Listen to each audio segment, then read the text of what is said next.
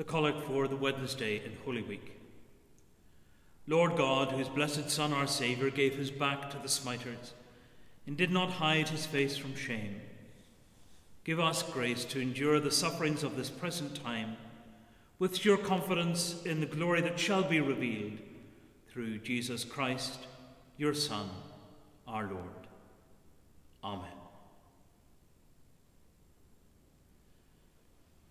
And a reading from the 18th chapter of the Gospel according to St. John, beginning at the 28th verse. Then they took Jesus from Caiaphas to Pilate's headquarters. It was early in the morning.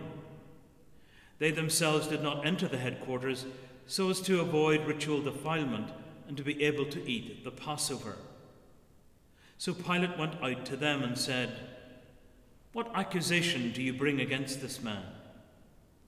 They answered, "If this man were not a criminal, we would not have handed him over to you."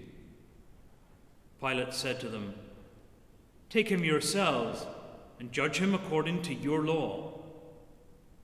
The Jews replied, "We are not permitted to put anyone to death." This was to fulfill what Jesus had said when he indicated the kind of death he was to die. Then Pilate entered the headquarters again, summoned Jesus, and asked him, "Are you the King of the Jews?"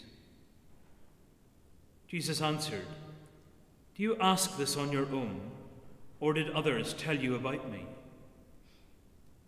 Pilate replied, "I am not a Jew, am I?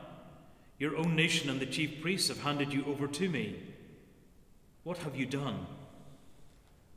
Jesus answered, "My kingdom is not from this world.